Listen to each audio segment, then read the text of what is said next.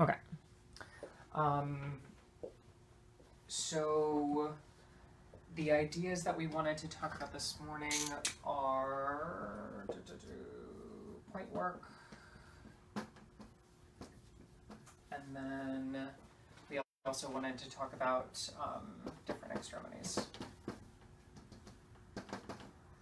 Okay, so yesterday we did the ear demo, and one of the things that, again, you saw while we were moving things through the ear was that, you know, the idea that we chose the ears just because it's accessible, it's easy, but also because it's an undervalued extremity. A lot of people don't go to the ears. Like, a lot of reflexologists will go to the feet first and foremost. They won't choose the ears because ears are not taught in a lot of traditions. But when we're looking at the four major extremities, we know as reflexologists, even if somebody's coming in with plantar fasciitis, like, we can address that through the face, we can address that through the hands. It doesn't need to be extremity specific for a particular issue.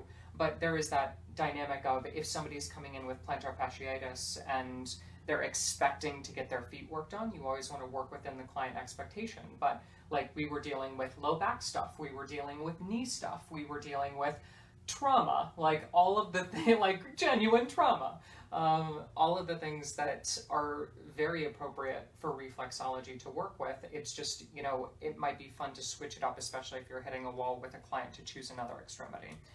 But the point work aspect is really where reflexology shines. So after you master a basic routine, so you go to school for reflexology, for massage, I mean the whole process, or even like any job, you master the daily tasks, you master the processes that you need to do to get the job done, which for us is going to be the routine that I'm teaching you. So we start with the relaxation techniques, we go spine, toes, dorsal aspect, ball, digestive, back to toes, around the ankle, you know, and finish with relaxation techniques. Like, that's our canned routine.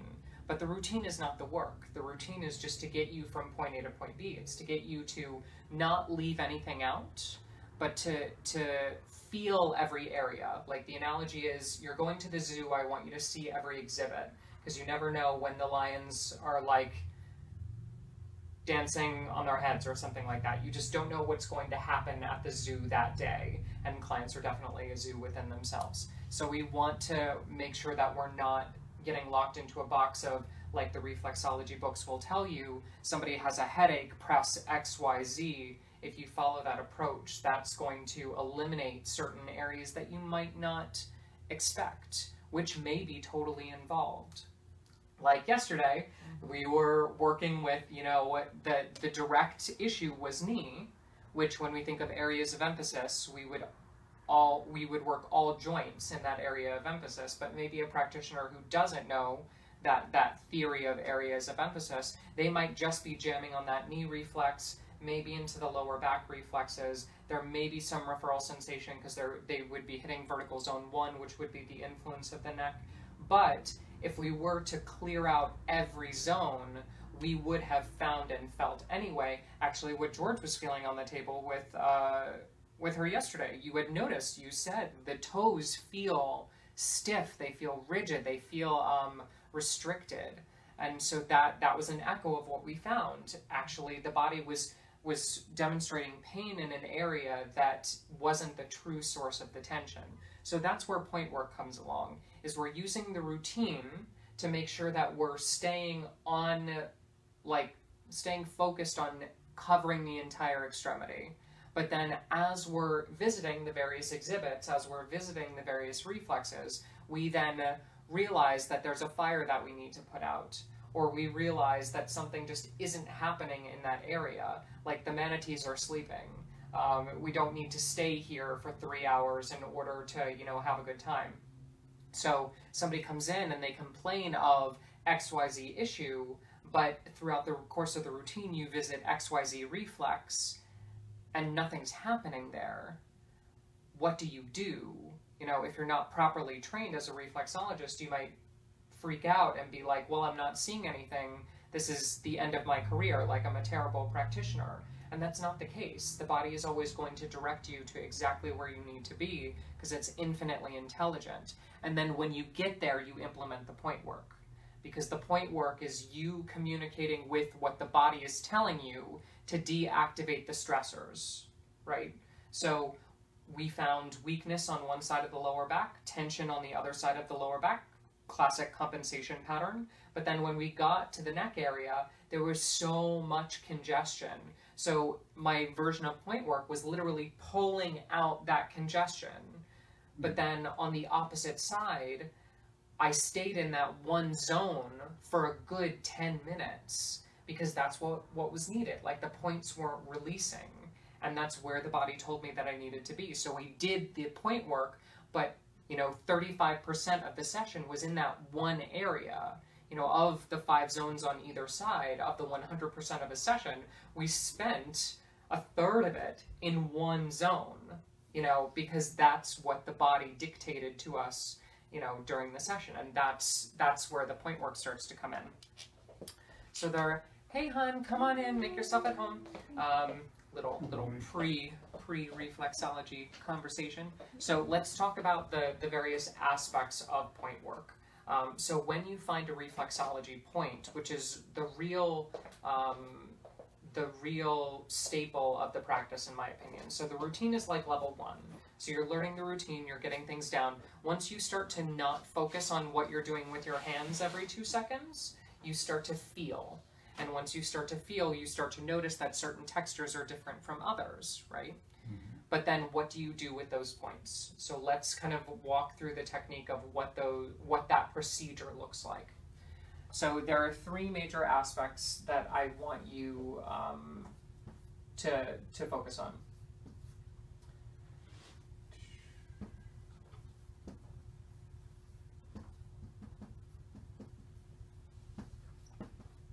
Okay, so first, when you find a point, when you find an active reflex point, that varies in sensation from person to person. Some people describe it as like a static, like an electrical feeling.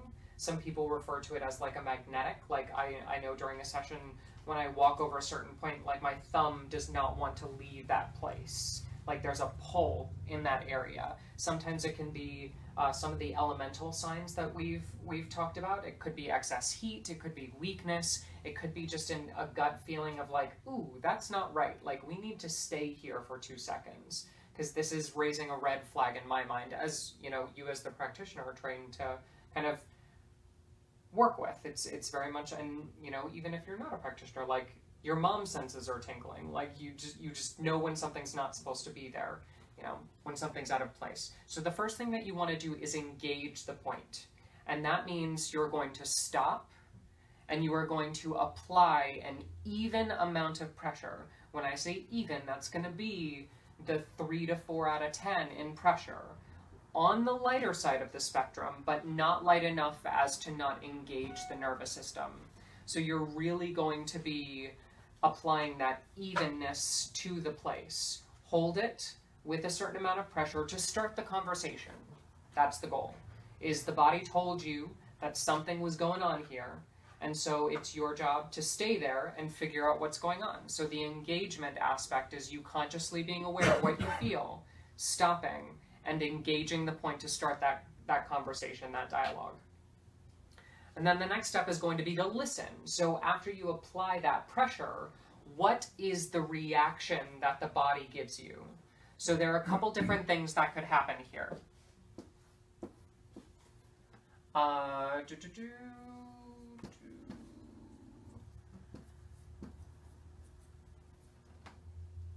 EASE and nothing. Okay, so the first response will be the tissue will guard against you. Okay. So it will often lift up against your pressure and create a defensive wall of fascia, basically, against the point, against your pressure. Almost as if it was trying to block it. Exactly, as if it was trying to say, please don't touch that. And that's okay, that's a good thing. Hey, make yourself at home. So the guarding response is okay. but that does mean that either you need to back off, or that the point was not appropriate.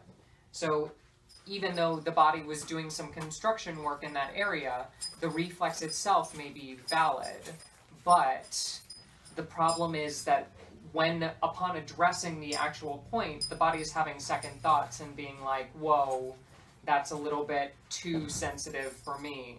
So your response is either to back off or to kind of stay there and see if the body calms down a second. If it doesn't, then you move on. Okay. Number 2 is going to be the body actually releasing. So after you engage, the body will let go and it will discharge that tension. Okay. This will often feel like the body is welcoming you in, like it will separate the ocean of tissue and allow you to actually fall deeper into the point that you're working on. And this is a very beneficial action, because it means that the body is kind of pulling you deeper and allowing you to actually access a point maybe from a different angle, or getting out of kind of its own way to let your pressure do the work that it's supposed to, that the body was basically asking for. Yeah. But then very interesting is the third response would be the body actually doing nothing. So you engage the point, but nothing really happens. Like the body's not guarding against you, it's not letting you in, it's just kind of sitting there.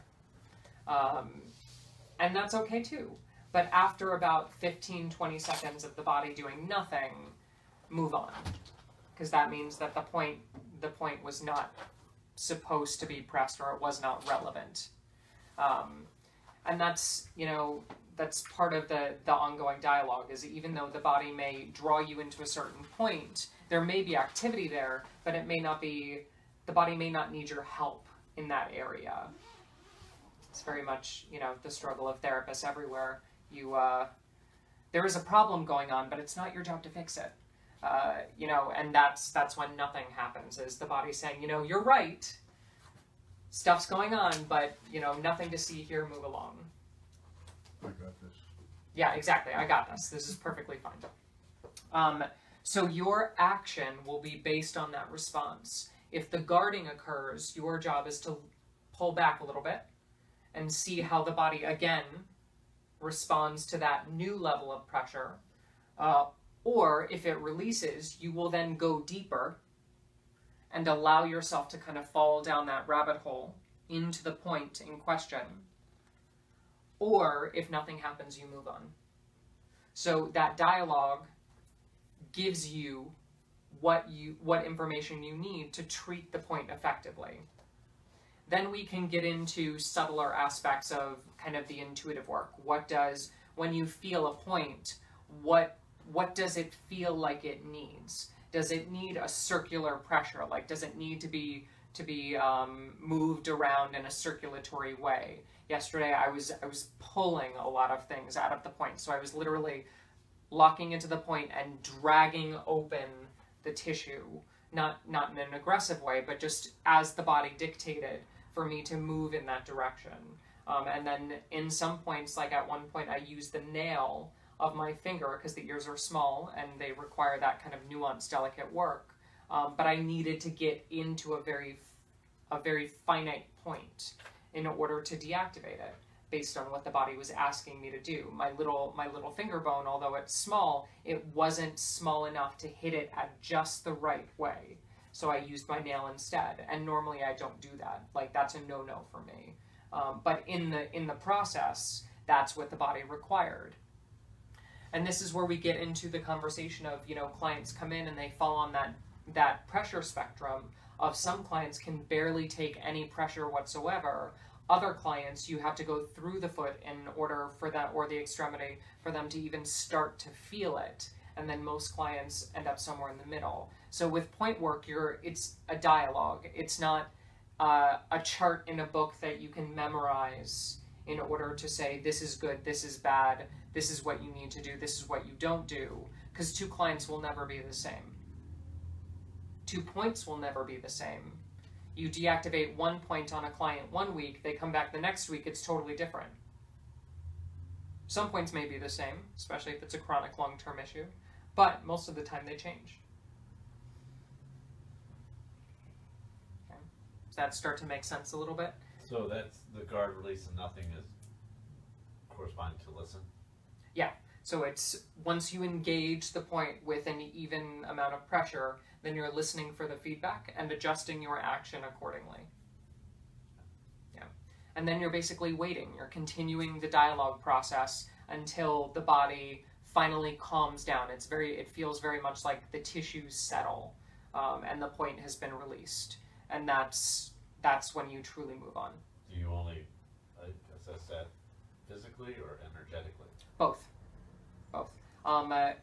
This goes back to our four the four signs.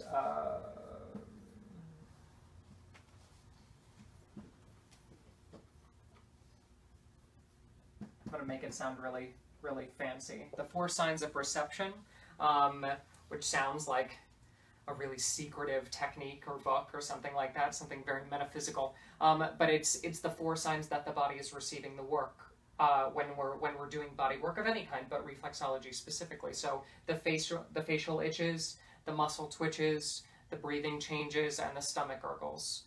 Those are the four main things that we look for when a client is on the table and we're moving stuff around and the body is adjusting and the body is releasing tension and the body is starting to receive the work. Those are our four signs of reception.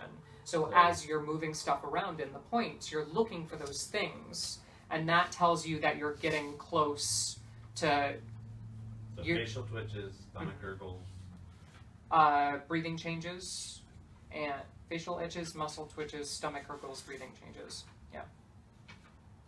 Facial twitches, breathing changes, stomach gurgles. Facial itching. That's different than facial twitches? Itching, twitches. Well, twitches are... That's muscle twitching, but Okay, facial, so like itching so the just face. general muscle twitches. Right, exactly, wherever that occurs. Okay. There's a fifth one I got last night. Oh yeah, there are many other subtler ones. Well, I guess you could classify it under muscle twitches, but it really wasn't. It was really cool. Yeah, I mean one thing I'll see a lot is the clients will have temperature changes, which we experienced yesterday. Tearing of the eyes. The eyes will actually release tears. Or sweating. Yeah, I mean, all of those are valid, but these are the... sweating yesterday on her neck. Yeah, exactly. And again... It's awful. I know, it was terrible. It was very dramatic. But all of those things are very, very much a sign that we've moved something, that the body is going into a self-healing response, which may be pleasant, may not be pleasant, but it means that we've addressed the point successfully and the body has taken that and ran with it to do whatever it needs to do to heal. If you don't mind, I'll share what I worked on a friend of mine last night. Okay. He's someone that's on his feet all the time. He's a hairstylist, does coloring and all that stuff, right? Mm-hmm. And he dozed off right away. Yeah. But it wasn't too long into the process. It's like he'd never had any work done at all. Mm-hmm. And the more I got into it, the more it's like all of a sudden his right foot was like enlightened and awakened to like, wow, this is interesting. Yeah. And it had a life of its own. And it was actually like having a dog, a lap dog, purring and cuddling up against me. Yeah. Especially when I started working on the other foot. Yeah. And he was dead calm, still out of it, snoring. Yeah. It was really interesting. Yeah.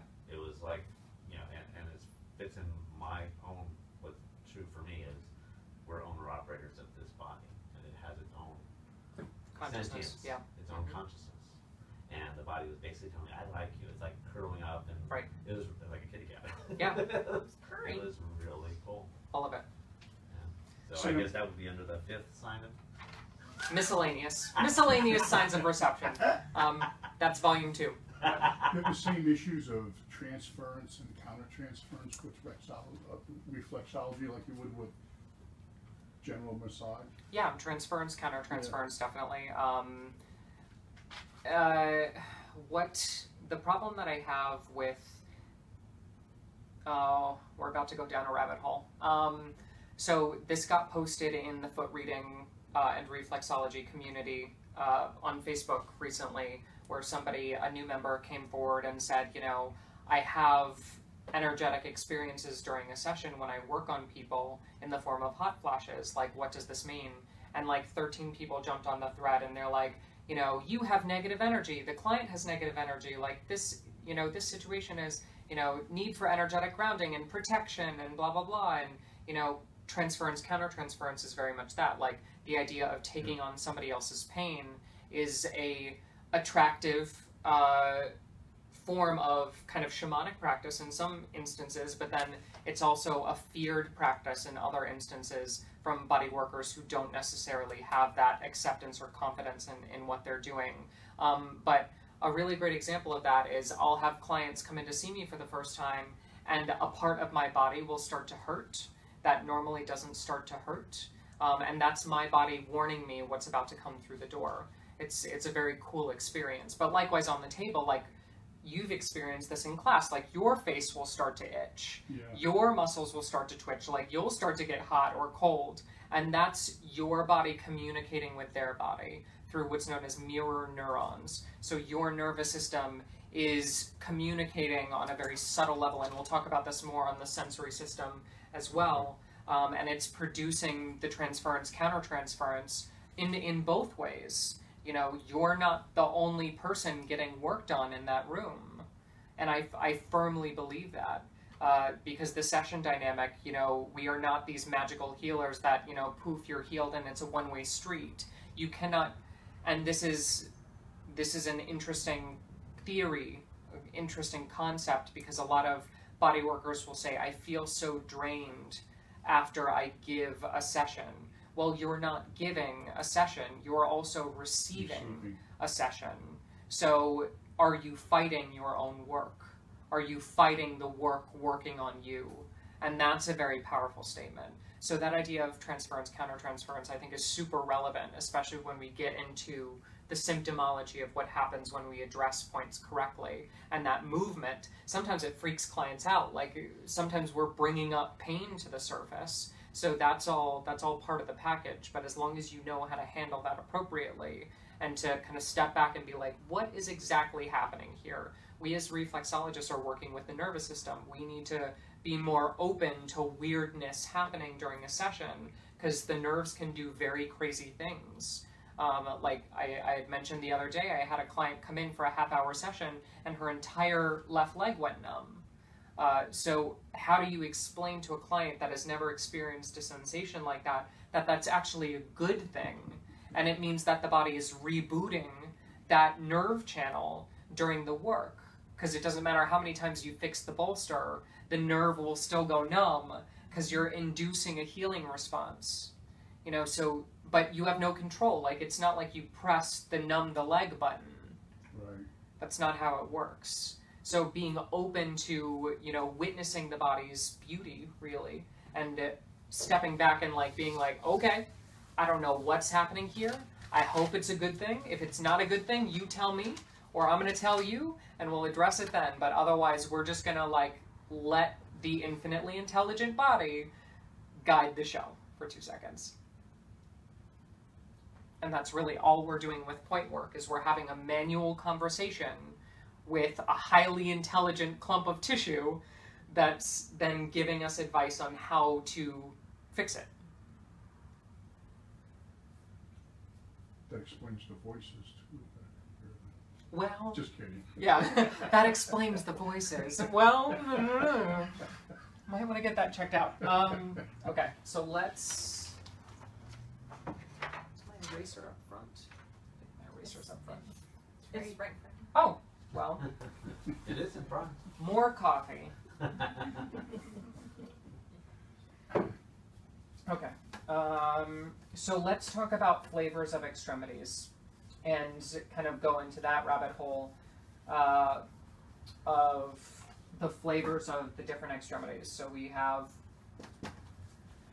feet, hands, which we did feet yesterday, so now we're on to hands, face, and ears.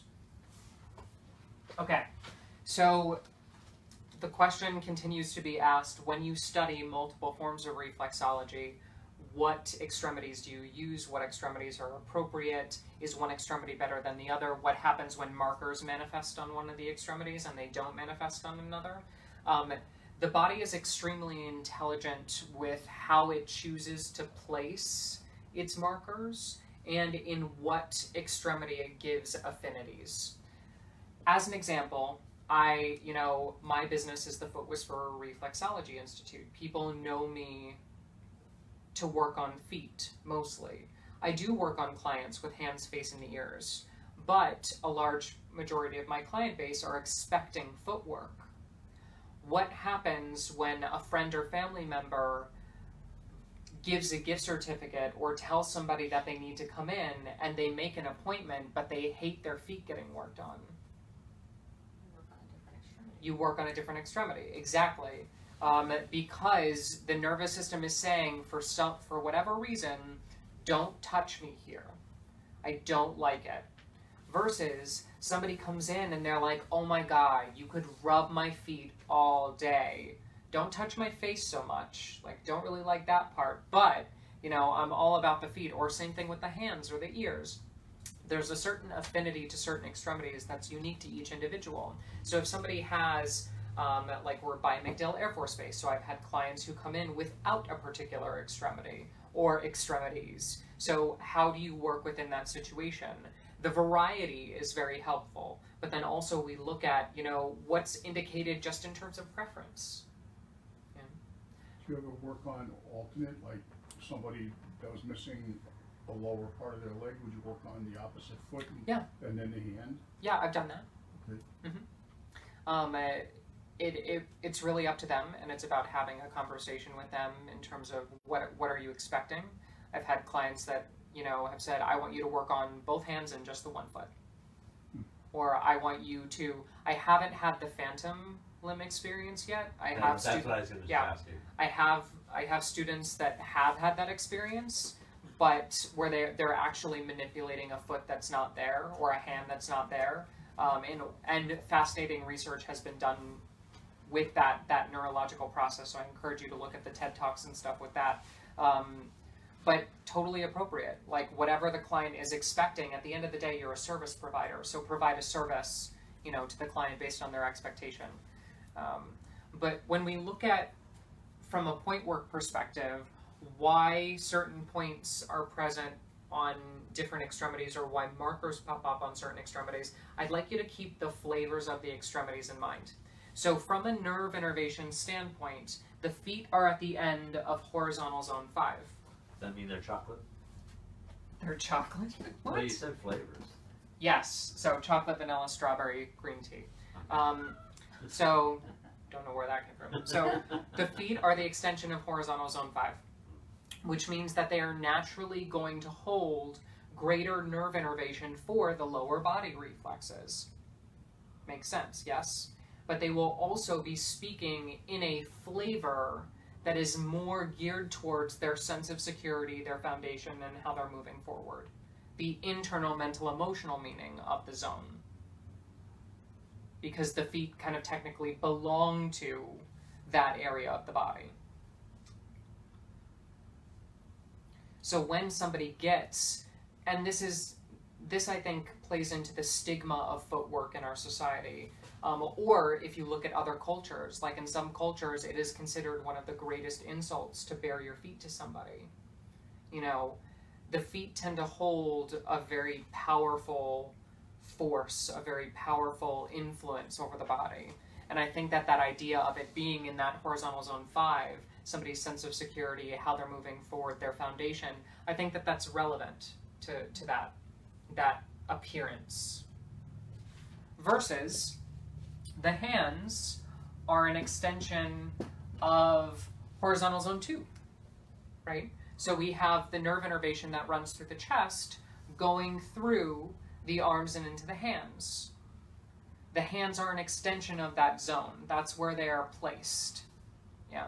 So the hands will always have more of an upper body flavor, but also the mental emotional meaning of feelings and emotions. So I find in my practice that the hands tend to be very emotional extremities.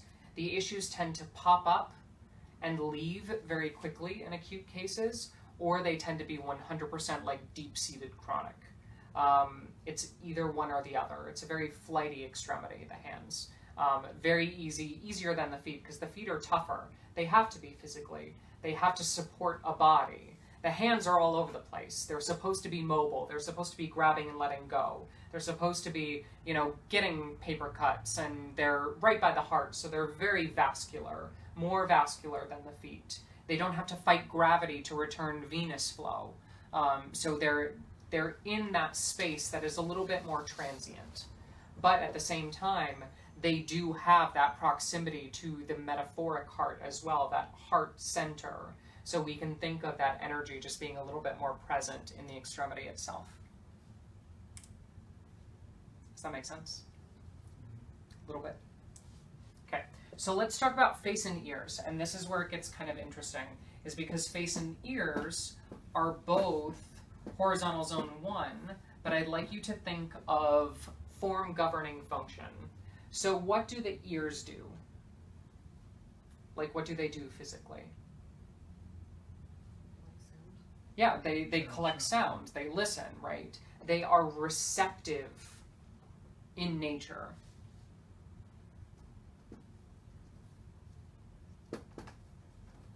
So they are the receivers of horizontal zone 1.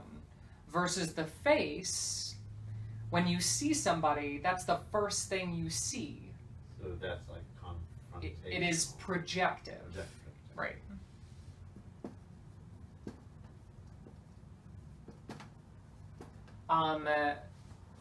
The idea of a poker face, you know, needing to hide your projection, the needing to cover up, like, I can see it all over your face. You know, that kind of language is very ingrained in our society. So when we think of the relevance of the extremity, and when something happens on the face, it's literally something that we have to face. We cannot look away from it, because it is projecting who we are, what we think, what we feel into the world around us. The ears tend to be the opposite. They tend to be more laid back. They tend to be recessive. They tend to be more about absorbing information from our environment. So when we think of like the internal meaning of face versus ears, the face is very much about what we want to say but can't. The ears is very much about the soundtrack of our lives and what's being said around us, the words that we're absorbing. Well, the nose is part of the face, and that's receptive too. But think of like mucousy discharge. Like, it can also be projective. When we that's the same with earwax. True, exactly. But when we think of like, when we communicate, we're using facial expression. The ears have no expression. They have no ability to express vocally, visually. Well, neither does nose. But it's part of the face, the extremity, that is expressive. It's like it's a combination. Yeah, but definitely. I mean, yin and yang. Your nose. Yeah, exactly. I mean, you sneeze. Exactly. So all of that, I mean, little nuances. Just like there are more than 4, you know, signs of reception. So we want to look at the flavors of the extremities in terms of why that one. You know, if somebody's chronically developing ear issues, or if they have a massive keloid on the ear, or What's a keloid is just an overgrowth of scar tissue. Okay. Like things like Google ears, and you'll be able to see tons of fun stuff. People who like surgically turn their ears into elf ears, like lots of fun things. All very cool things. So when we look at like if a person develops acne in a certain area, and we're able to see a pattern in the extremities, like that's an echo. That's something that we're able to validate through the other extremities. But if you're only seeing a symptom in one extremity, ask yourself, what about the flavor of that extremity is the body trying to add to the meaning here? Yeah.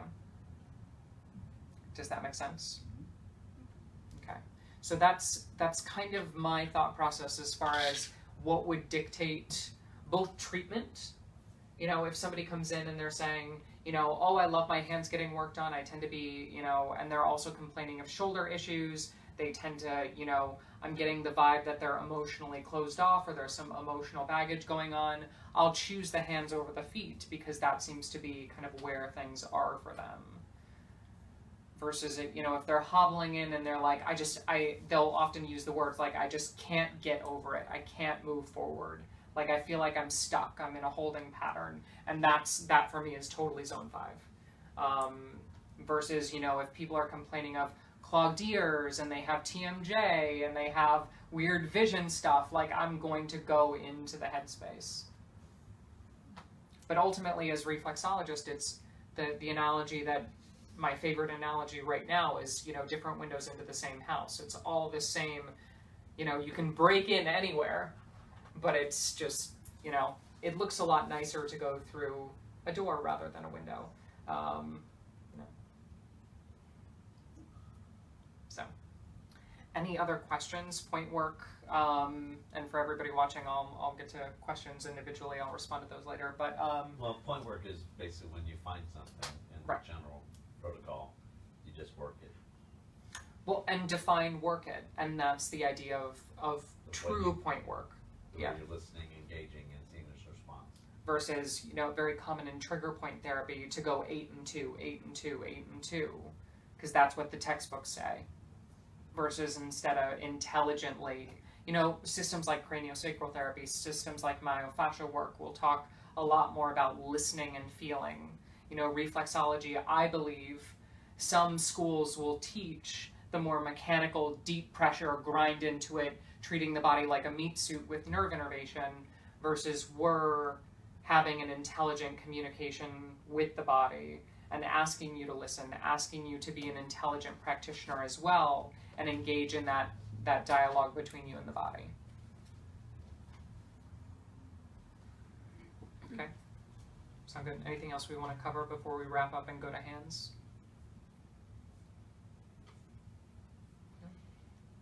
Okay, cool. So let's take a quick break, and then we'll head out to the tables.